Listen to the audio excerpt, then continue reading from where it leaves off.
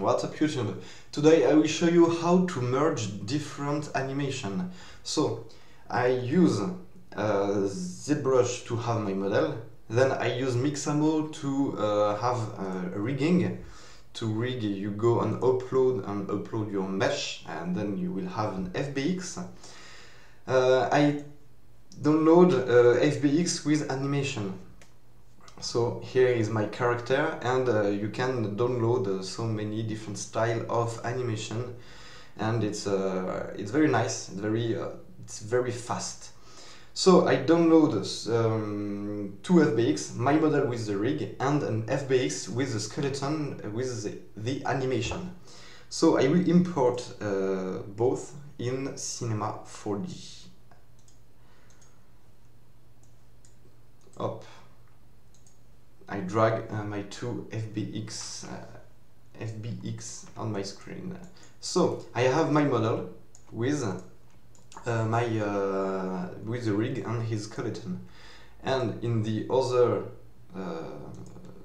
window I have my animation. How to mix them?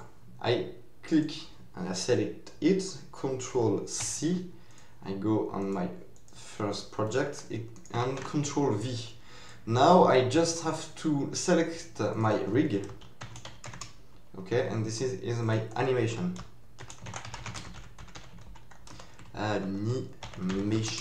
Okay, I select this, I right click, go in character tag, okay, and select retarget. In English version, retarget is near this this peak, okay, so I select retarget, and the target is my rig, the skeleton with no animation, and the source is my rig with the animation. And wow, it's a better way to change your animation, to copy your keyframe.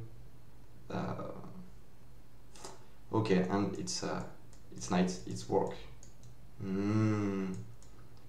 If you have a second animation and you want to merge them, you have to use keyframe on source. So at the end of the first animation, you create a keyframe and click here.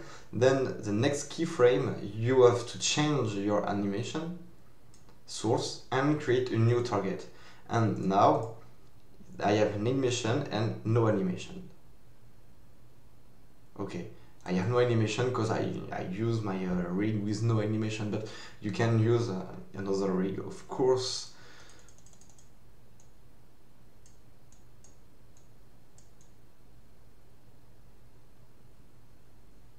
Okay, so that's nice. So I use a Cyborg, but it's just a training model. You can learn how to create that kind of cyborg. I did it with ZBrush.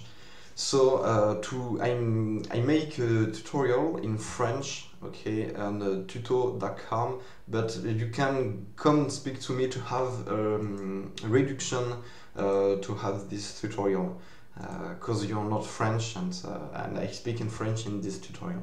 So come speak to me, I'm Sylvain Favre, and I will give you a reduction. I hope you like this video, and I hope to see you soon. And Motion Designer Community, it's our Facebook page, and you can come to show your work, or if you have a question, if you're a clever question, you can have some answer here. So see you soon, guys.